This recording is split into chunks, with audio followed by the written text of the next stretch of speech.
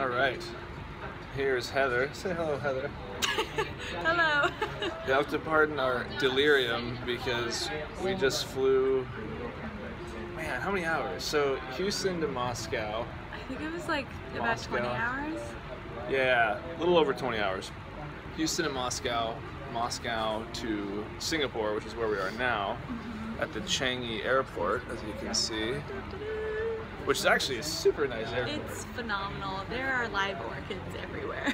Yes, there are, and it's got this really nice kind of tranquil ambiance. Yeah. Which is exactly what you want when you get off the flight we just had, which was, I think, one of the most turbulent flights I've been on. Well, as we were going over, is it Kabul?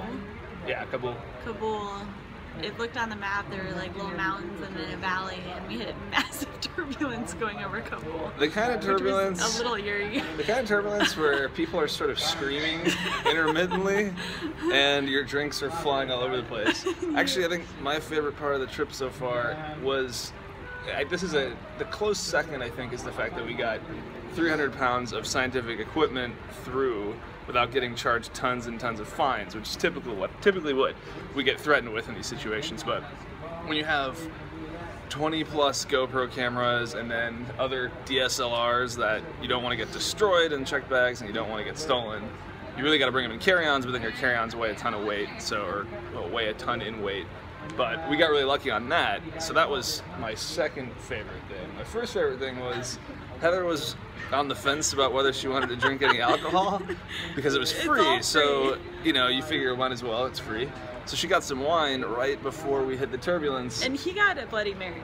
You got a Bloody Mary. I got a Bloody Mary, she got some wine right before we hit the turbulence. So you're basically forced to drink very quickly your drink so that it didn't fly all over your body. Yeah. So she had to chug some wine that she didn't actually even want. So I was gonna drink it very slowly over the course of an hour while eating dinner.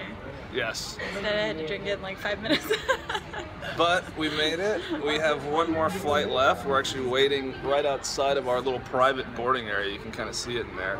They have free internet. They've got tons of charging stations to charge all your smartphones and everything. So it's actually an awesome airport. But we're leaving pretty soon here and heading to Koh Samui.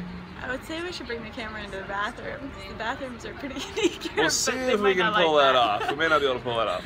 But anyway, we'll see you guys in Thailand.